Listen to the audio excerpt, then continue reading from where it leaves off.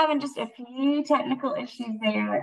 Thank you so much. We are very glad for today's presentation, and we will go ahead and get started if you guys are ready. I see many of you going ahead and adding your name and organization to that chat. We greatly appreciate that. My name is Kim Mayo. I am with the DRCHSD Telehealth and Outreach Program Manager with the National Rural Health Resource Center. I'll be kicking things off, and then I'll be turning it over to Suzanne Snyder to speak for a little bit, and then a couple more of our program managers from the consultation team and from our community care coordination team, Shannon Sorry and Selena McCord. So we are here representing the National Rural Health Resource Center, which is a nonprofit organization dedicated to sustaining and improving rural health care. And we are the National Rural Health Resource Center, which is the TA Center for the Delta Region Community Health Systems Development Program. All right, we can move to the next slide. Diversity, equity, and inclusion is a very important piece of the center, where we are working to build a culture where difference is valued. And you can learn more about this at our website, and I'll be posting a link to these slides as well. We are very excited to announce that our program, the Delta Region Community Health Systems Development Program, is funded by the Federal Office of Rural Health Policy in collaboration with the Delta Regional Authority. And you'll be hearing more from Suzanne Snyder, who is from the Federal Office of Rural Health Policy. And Suzanne, I'll turn it over to you. Yeah, thank you, Kim. And hey, everyone, I want to personally welcome y'all to this webinar today to learn more about the Delta program. I want to thank you for your interest and your time in joining us today. It really is a very unique opportunity with the resources and the intensive TA that folks receive as a participant. It's a big commitment that you'll hear, but really would encourage you to consider this opportunity or share it with those that you work with, just because of the amount of support and individualized attention that you receive from this program. So I wanted to speak a bit to eligibility and the application process. So when it comes to eligibility, eligible applicants for the Delta program include small rural hospitals, so both PPS facilities with approximately 100 beds and critical access hospitals, rural health clinics, and other healthcare organizations that are located in the 252 designated DRA counties and parishes are eligible. This slide gives you a view of who we have served thus far, which is including graduates of the program and currently participating organizations. We typically bring on about 10 facilities every year in what we call cohorts to start the 3-year cycle. Whoops. Can y'all still hear me okay and see me? Okay, sorry, Kim, your computer is talking to my computer now, and my computer is having issues. My apologies, folks. So what I was mentioning is that we typically bring on about 10 facilities every year in what we call cohorts. And those cohorts work in the 3-year to 4-year cycle, meaning that we're working with 3 cohorts at any given time, or about 30 organizations. And so since 2017, we've served 54 organizations altogether across all 8 Delta states, as you can see, which is including 25 critical access hospitals, 20 PPS hospitals, 6 clinics, and 3 federally qualified health centers. I would just add that if you're unsure if your organization is eligible, then I'd really encourage you to reach out to the center, and they can help clarify that status for you. So then if we go on to the next slide, if after today you feel ready to take the next step, or you know folks who might be interested in this program and are interested in applying to become a participant, then folks can submit an application using the center's online application on their website. Important to note is that applications are accepted on an open and rolling basis. So you can submit an application at any time in the year, and your application will remain on file, and eligible organizations are considered for future openings as well. And after your application is submitted, The center schedules a review call to kind of get to know the organization, answer any questions that you might have, and get a sense of where you're at right now to confirm that you can fully commit to all aspects of the program and to determine if this program is the best fit for you and your organization. So if you're interested, I'd really encourage you to apply sooner rather than later so that you might be considered for our next cohort beginning program activities this winter. And with that, I will pass it over to Shannon to give some more information on the program. Thank you, Suzanne. So the purpose of the Delta Region Community Health Systems Development Program, which you'll hear us refer to as Delta, our DRCHSD program, is to help providers develop a local continuum of care to really participate in and benefit from value-based care, prepare for population health, and sustain access to local healthcare services. Next slide, please. The Delta program is designed to work with inspired leadership to develop innovative collaborative efforts and having access to forward-thinking technical assistance, which you'll hear us refer to as TA, to help rural healthcare organizations to continue that delivery of care in the face of overwhelming adversity. You all would work with our team and the best in the practice on how to improve your organization's financial, operational, and quality performance, utilize telehealth services, and now my computer is acting up as well, to improve patient access to services, really hone in on leadership development and workforce needs to prepare your organization for the future, build connections and create community infrastructure to advance your rural healthcare and develop your community care coordination plan, and really lean on us at the center for shared expertise, resources, and explore how organizations are successfully navigating the healthcare environment.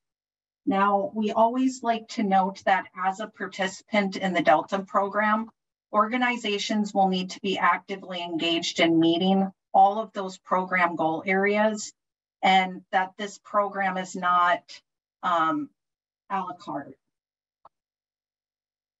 Next slide, please. Participating organizations receive technical assistance in all program goal areas each year and throughout that 3-year participation cycle. Now, I know that this slide can look a little overwhelming, but services are designed as a comprehensive approach to support system development and build knowledge gain to help teams sustain post-project gains. So in summary, year 1 really focuses on assessments, planning, as well as development. Year 2 will target implementation of action plans, whereas year 3 concentrates on action plans, updates to provide leaders that roadmap for future next steps and ongoing implementation. Please note that services can be customized to meet communities where they are to best fit your organizational needs. Next slide, please. So over the 3-year participation cycle, hospitals receive nearly, $300,000 in consultation services to improve financial performance as well as quality of care. There's a comprehensive financial, operational, and quality improvement project with Stroudwater Associates in the first year of the program. And then an in-depth revenue cycle and physician practice management improvement project with Fortis in the second year of the program. Direct coaching and targeted trainings provide thorough implementation technical assistance, which enhances the adoption of best practices to increase operational efficiencies and improve financial position of the organization. So just to provide you with an example, Iron County Medical Center in Missouri almost closed, but the Delta program assisted leaders in developing a financial turnaround strategy, which restructured the organization to keep the doors open and align services to better meet community needs. Now, quality is a hot topic right now, is connected to financial performance to help hospitals receive greater benefit from that value-based care and enhance reimbursement. Leaders receive assistance to improve care management and transitions of care, which helps with health equity planning. Another example is Pinckneyville Community Hospital in Illinois, who improved patient-provider communications by having a board member attend medical staff meetings, and now family members and caregivers are included in discharge planning. These best practices improved patient compliance and reduced patient complaints and readmissions. So in summary, services are directed to assist leaders with developing a quality-focused culture that promotes performance excellence.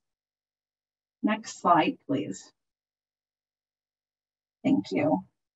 So data does suggest a positive relationship between employee engagement, customer satisfaction, and business outcomes.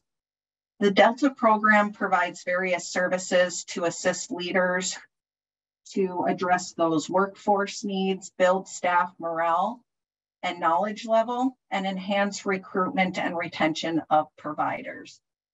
Just to give you a couple more examples, going back to Pinckneyville Community Hospital, which is a critical access hospital in Illinois.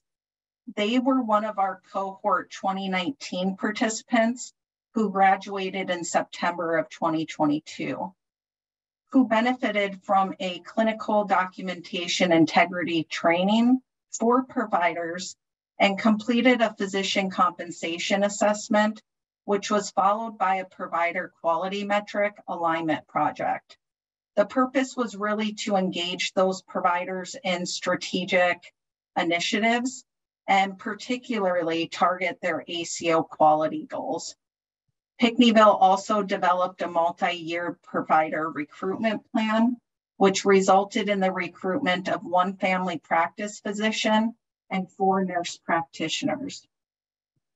One of our cohort 2021 participants, Hill Hospital of Sumter County, which is a prospective payment system hospital in Alabama, is currently receiving direct technical assistance with physician recruitment from the center team in conjunction with the 3RNet and Delta Regional Authorities Delta Doctors Program.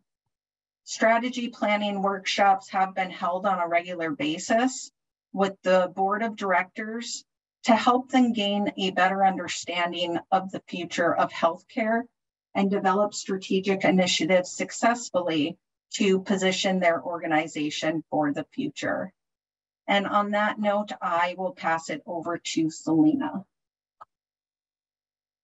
Thank you so much, Shannon. Hello, good morning. I am Selena McCord, the Community Program Manager with the Delta program, and I will be covering the remaining slides. I want to spend some time just highlighting another program goal area, which is to sustain a community care coordination plan. And this planning supports our leaders with developing a local stabilized system of care. It also improves transitions of care, patient experience and engagement, as well as providing satisfaction that impacts our organization's operations as well as their financial viability. Sustaining a community care coordination plan does involve intimately engaging the community to establish accountability for its health status and those health outcomes. I want to highlight a few of our program services that support this particular goal area. One being the hiring of the community champion, which I'll cover in just a moment. Services also include facilitating in-person community events and action planning workshops with the healthcare organization members, as well as key community leaders. Other service areas include funding support for community outreach and educational activities, as well as implementation technical assistance for the action plans that are developed. I do want to highlight one of our hospitals, and I kind of took roll here. I see we have some Mississippi folks. So I will share that a hospital in Mississippi, Tippah County Hospital, which is a critical access hospital in Raleigh, Mississippi. They were part of our first cohort, worked with the program to develop a communication strategy to promote the opening of their new RHC, their rural health clinic. And as a result, the hospital grew their market share by 2 percentage points and was successful in reducing non-emergent ED visits. Tippah was also successful in improving their HCAHPS scores for patients who rated the hospital of 9 or 10, increased by 3 percentage points. Next slide, please. So as I mentioned, another program service area for community care coordination planning involves the community champion hiring and assistance. The champion is a critical component of the Delta program approach for community care coordination. Each participating organizations receive $8,875 per program quarter to support the position. The champion can be hired on as a contracted or half-time employee of the hospital, clinic, or FQHC. As you can imagine by the name, the community champion serves as a liaison to support the healthcare organization's community engagement goals. They also facilitate the development of a sustainable community care coordination plan under leadership's direction. Other responsibilities are highlighted here. I won't read them all, but just to mention a few. Champions support fostering community relations, engaging the community in the planning process so that it can be sustainable, building those collaborative partnerships or even enhancing what's already there, promoting the services of the healthcare organization, and then building patient and family loyalty. Center staff will provide professional development and one-on-one coaching to build and strengthen the champion's capacity for community care coordination planning. Next slide, please. Moving on to another program goal that involves expanding telehealth services. Our healthcare organizations receive a comprehensive assessment with turnkey services to help leaders implement and expand current telehealth services. Our services can be tailored to organizations' telehealth needs and support financial system enhancements as well. Since the program's inception, our healthcare organizations have received nearly $3.5 million to enhance telehealth equipment as well as those financial systems. The program has also assisted organizations with developing 36 new telehealth services and 18 telehealth expansions. Common telehealth service development projects could include chronic care management. We have worked with dermatology services, emergency department, home health, as well as remote monitoring, neurology, primary care. The list can go on and on. It really is based off of what comes out of those assessments and what is most needed at our healthcare organizations. So again, just some success stories to highlight. I will take one from Urgent and Primary Care of Clarksdale Clinic, which is located in Clarksdale, Mississippi, They receive telehealth equipment and technical support in system selection, as well as workflow and policies and procedures to help their leaders successfully launch a new telehealth services. The clinic is now providing primary care services to the county jail via telehealth as well. Next slide, please. There are a ton of different service areas that we do support through the Delta program. But one also involves working together with our leaders to host an annual summit. So the annual summit is purposed to highlight program success from participating sites. So we do like to take a pause and just celebrate all the work that is being accomplished with our healthcare organizations. The summit also fosters an opportunity to facilitate learning and professional development. And of course, there's networking and other peer-to-peer sharing opportunities. The federal office, as well as DRA representatives and center staff, are present during the summit too, to help facilitate that networking. As you can see here on the slide, the program supports up to 4 members from each healthcare organization to attend. The champion and the CEO are required to attend. Throughout the program year, there are additional virtual trainings and webinars that are hosted based off of feedback from sites. Next slide, please. So this is a quick fact sheet that highlights additional successes. So since the program's inception in 2017, 70% of our hospitals and clinics have improved financial performance following the completion of the 3-year participation cycle. We have had 54 organizations receive over 250 financial, operational, and quality improvement projects. There have been up to 41 new service lines and 22 service expansions resulting from our TA, our technical assistants.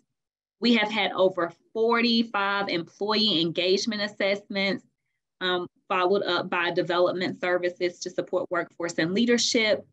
And then finally, just highlighting that support to the champion, over $900,000 has gone to support champion hiring.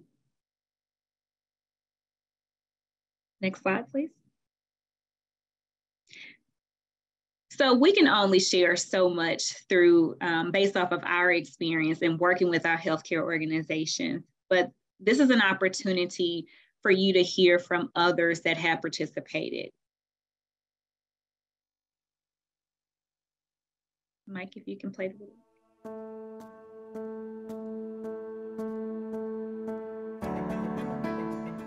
I feel like our original mission was to make sick people better, and now we are looking at things with a different mindset. What can we do to keep you well?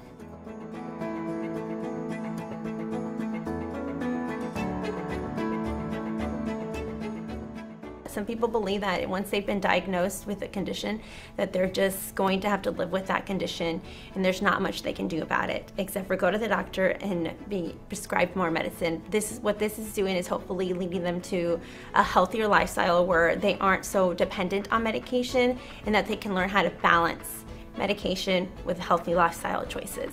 Our big focus is preventative services at this point, because if we can treat things and get them under control before they are a problem, it is so much easier to promote overall wellness and to longer lives for people, versus if we're trying to respond to a problem that's already there. So transitional care and care coordination has really helped our patients and our community become healthier and more compliant in their chronic illnesses, and overall that has changed a lot of what we see on the clinical side for admissions and visits.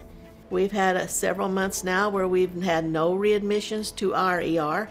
So it's been a drastic change, and I think mostly that is due to keeping in touch with the patient, giving them a resource that they can count on, and just letting them know that there's somebody here if they need them.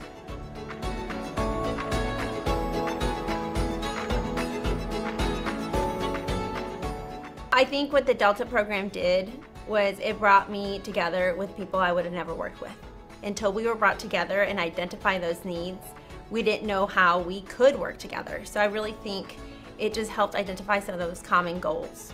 The center kind of pushed and prodded to think outside of the box of those normal people who you would normally see at the table. And so we have to reach across those lines. It has to be partners that aren't the traditional partners, because more people play a role in health than healthcare itself. We have local banks, presidents and vice presidents on our committee.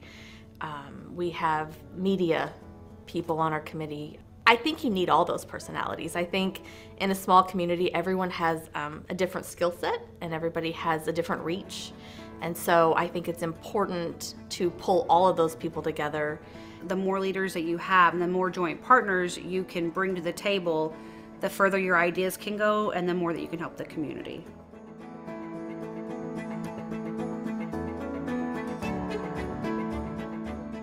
We have the same social and economic issues, housing, transportation issues among some of them. And if we work together, we can help create a county that can address these better than one hospital trying to do it alone. So I'm from this community, and it's important to me that my family and friends have the resources that they need, that they don't have to drive 30 minutes north or south to the nearest hospital. They have everything that they need right here, and they can be confident in the things that we have here. Our community members of DuQuoin are definitely healthier because of the transitional care and the care coordination that we're providing at their hometown hospital. I feel like it is one of the best things that we can offer. It meets our mission and our vision and what we're working towards. We really just want a healthier population overall.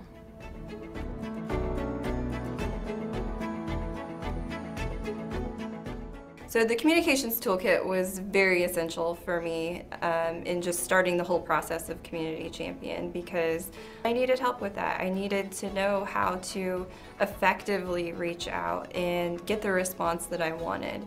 Honestly, Delta has taken me from, you know, this kind of scared, introverted person into a world of having to be more extroverted and having to really put myself out there and make my voice heard.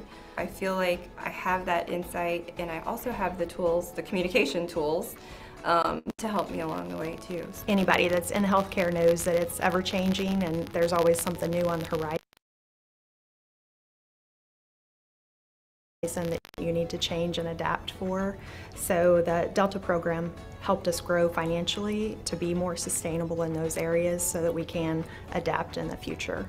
The Delta program gives us a chance to kind of see those evaluations through, and then the implementation and the assessments on the back end. That fresh set of eyes for us has been invaluable. The Delta team has been absolutely amazing throughout this whole process. The Delta program has helped us evolve absolutely. If other hospitals have the chance to take part in this, don't deny it. Take advantage of that. It's so amazing, and there's such great help. It just makes you appreciate what you can do in a small town like this, and you don't have to go to the city to get what you need. You can get it all right here. Just knowing that we are helping people be healthier, I think that's the greatest feedback of all.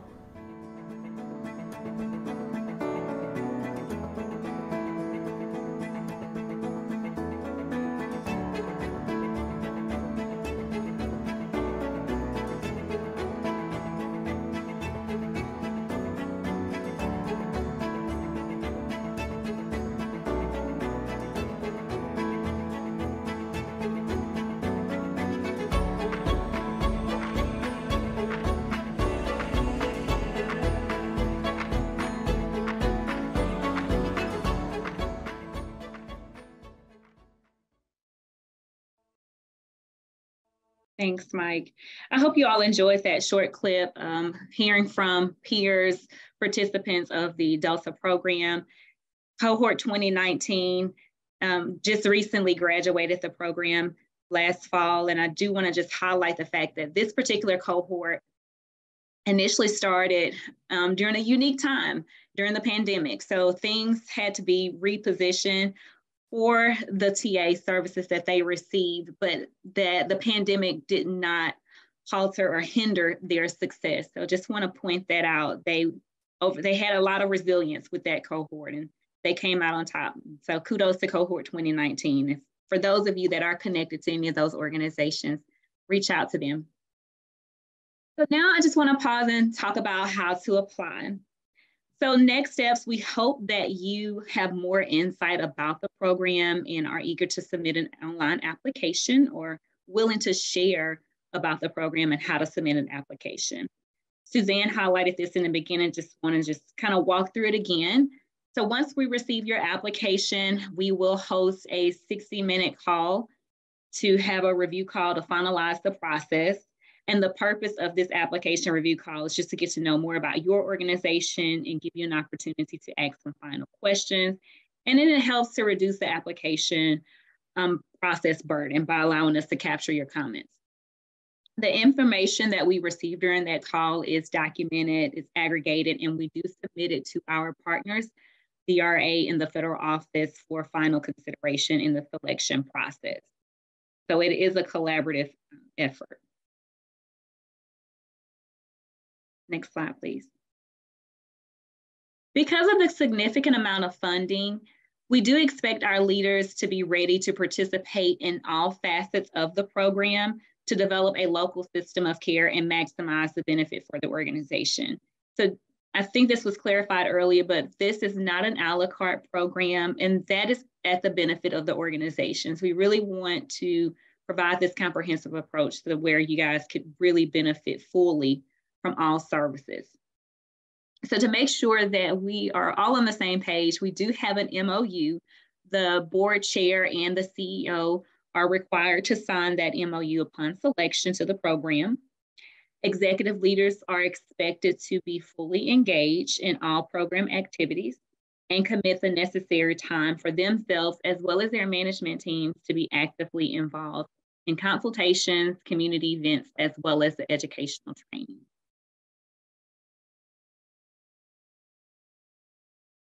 We do encourage you to watch additional videos to gain more understanding of how the program can assist you. And these are some of the videos that are highlighted. There will be a slide deck that's sent out following today's webinar, and you'll be able to just kind of click those hyperlinks to access those videos.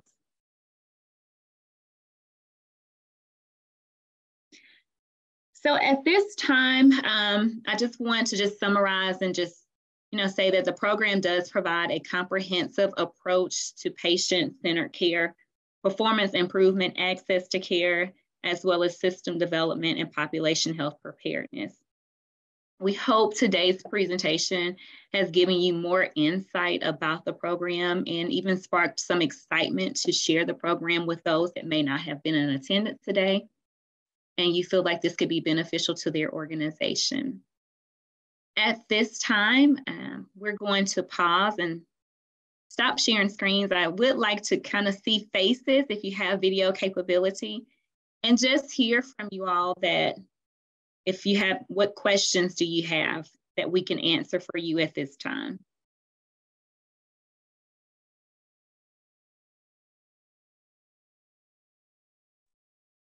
Hey, Selena. Hi, Stephanie. Hi, thank you for the presentation today. I was curious, does the grant program team put together the cohort, or do we need to pull the cohort together ourselves and then come to you? That would be a lot of work. That's a great question, though. You don't have to worry about that. So we will pull together the cohort. And again, so once we have those application review calls, we kind of make a recommendation to Suzanne at the federal office and DRA about the cohort members. Then we select the cohort members. So the only thing your organization would have to do is to submit the application, participate in the review call, and be on the lookout for the selection decision. That would be a lot of work, though, if you guys had to do that. But no, that's not a requirement. Okay, thank you. Thank you, Stephanie, for your question. So Stephanie has opened it up. Who else has a question?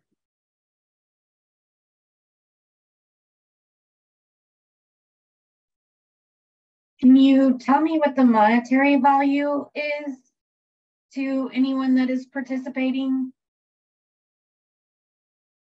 So there is about $250,000 of indirect technical assistance that's provided to our organizations per year. And then that does not include direct funding of $175,000 that goes to telehealth and financial system enhancements.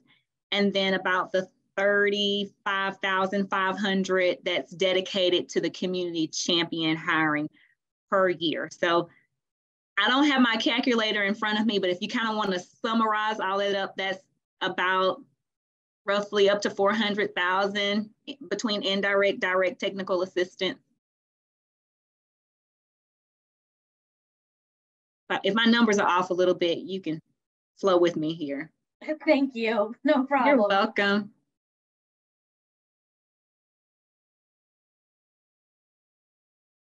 These are great questions.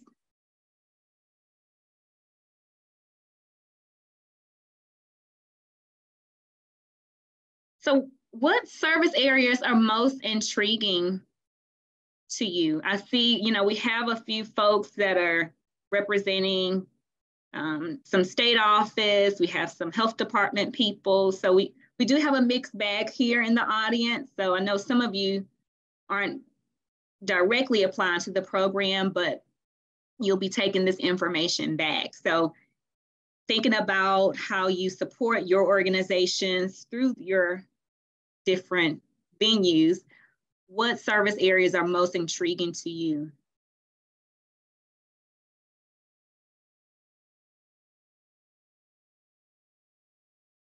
The rural areas for me, we deal a lot with those that are really struggling with doctors and with just services in general, specialties, things like that.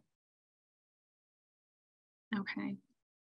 And I just see El Buchanan, and can you share what organization you're with? Okay, I see you, Lisa Buchanan, okay. I'm with a company called Community Asset Builders. I'm with a program called HealthTran, which is, I'm a mobility manager for them. So the more information I gather about health and what's going on, I can take those into the communities and give them the resources to help them with funding, things like that. So basically I'm a transportation provider, but that's that. Absolutely. Is that in Missouri? Yes, ma'am. Okay, okay. Yeah, we're familiar with HealthTran. Good, good. Thank you. Yes, absolutely. So we do appreciate that. A lot of times we get inquiries from community-based organizations asking, about the application process, if the community-based organizations could apply. And while community-based organizations are not applicable to apply to the Delta program, we do always suggest, hey, you would be the ideal community partner for our clinics, our FQHCs, our hospitals. So please pass this information along to them so that we can, continue the outreach and conversation and follow up if they're interested. So it's all intertwined, it's connected. So, Lisa, for making that point of, being in the room to hear about different resources and passing that information along, it's critical, it's important. Our healthcare organizations do need the support of their community-based organizations to work with this program. What other Delta program service areas that strike your attention or that are most intriguing to you? I'll talk again. Selena. Oh. No, go ahead, Mary. Go ahead. Yeah, you're good. This is Mary with the Tennessee Hospital Association, and this is great information. We do have 2 or 3 critical access hospitals in the Delta region, and I'm excited to pass this information on to them because, I would just echo what Lisa was saying. They're struggling. It's always a struggle. Reimbursement rates are so low, and it's just hard to keep up. So I'm excited to pass this information on and see what they have to say. I hope they apply because we've got some great leaders in in West Tennessee, and excited to see what this holds for them. So thank you. Appreciate the webinar. Thank you, Mary. We appreciate you. And we've had a few Tennessee, a little bit of Tennessee representation too here through the Delta program. Stephanie? I was just going to share that there were several of the program requirements that kind of struck a chord: telemedicine, financial kind of overview of financial operations and help with that, always care coordination. There are a lot. So I kind of look forward to my interview with you guys and letting you decide where we need to go and what we need to do. I look forward to that. So, of course, we want to let you know that we are your resource. There are a ton of things that we do in the Delta program, but the National Rural Health Resource Center, there are also other slew of things too that we offer and provide, from knowledge to different training and other opportunities. So please take a look at our rebranded website. There's a lot of exciting things there for you. Next slide. And finally, this is our contact information, our phone number, as well as our email address if you have additional questions. And again, we thank you so much for your time today, and we look forward to the applications rolling in. Or if you have any additional questions following today's webinars, please feel free to reach out to us. Thank you, everyone. Thank you for your time today. Thank you so much. You guys were awesome. Have a wonderful day, everyone. Thank you, Lisa. You too.